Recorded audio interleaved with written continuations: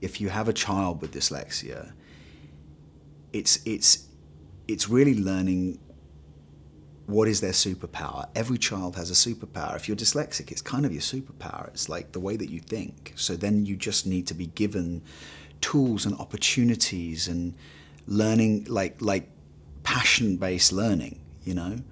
And if education is a challenge for a child with dyslexia, you need to understand how to educate them so that it isn't a challenge, so that it's fun. Because it's not that they're stupid, it's not that they're not capable. They just need to learn how to enjoy the process of learning. If kids are enjoying education, then they're enjoying learning in life. Then they're going to be a happier human if they have that creative part of themselves engaged and ignited. I'm so lucky because I always knew I wanted to be an actor, and I get to do this for a living. It's amazing, you know. It was always what I wanted to do since I was a kid.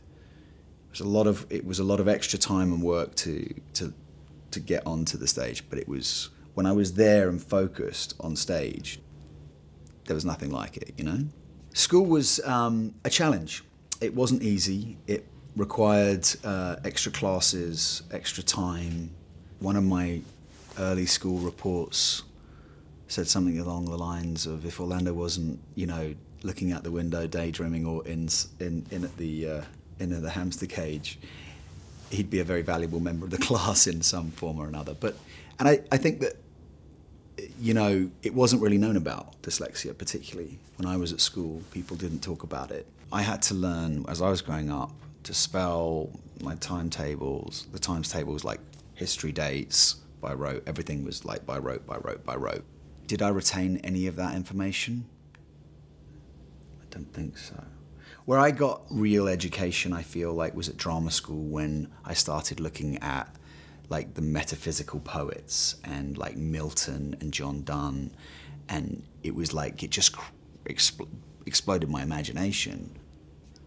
My imagination, which I think is the gift of dyslexia, is what's also given me different kinds of insights into character, into the way that I live my life as well. I mean, it's been a great gift. I mean, I think I can sort of look at anything and think through it in a way that I don't necessarily... As I'm growing older and seeing other people do things, I'm realizing I don't think people do think the way I think.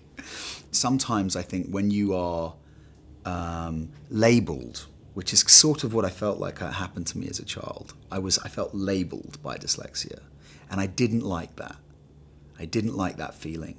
However, that feeling is part of what kicked me to work harder and try to overcome. Imagine a world where you've got, you know, where you've got like a force of people who have this gift of dyslexia, educated in a way that supports them.